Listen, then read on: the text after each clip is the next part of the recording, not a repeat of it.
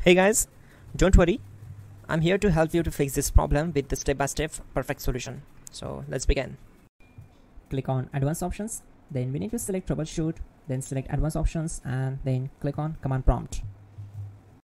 Now type chkdsk space /f space /r space c colon and hit enter.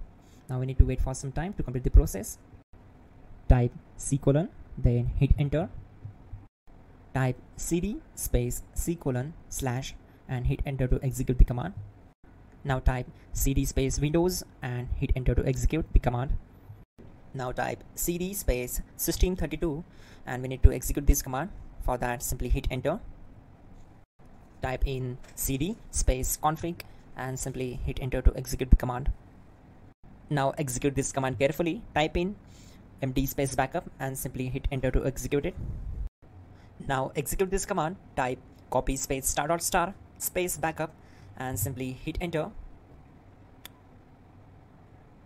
Now execute this command. Type md space backup1 then hit enter.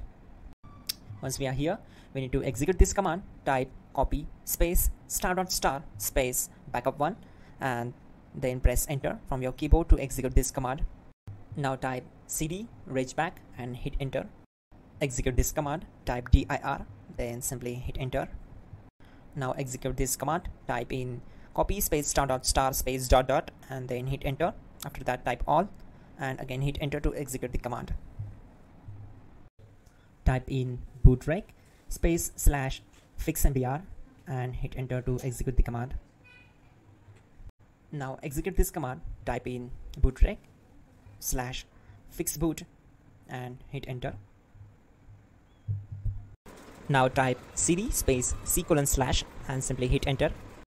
Now type this command cd space windows /system32 /config /regback and simply hit enter to execute the command. Now type this command bcd edit space /export space c colon /bcd backup and hit enter. Now type cd space c colon slash and hit enter. Now type md space boot and hit enter. Type cd space boot and simply hit enter. Now type md space bcd and hit enter. Type cd space c colon slash and hit enter. Now type attrib c colon /boot /bcd -h -r -s and hit enter. Now execute this command. Type ren space c colon /boot /bcd space bcd.old then simply hit enter to execute this command. And once done, let's move to the next command. Type bootrec space /rebuild bcd and hit enter.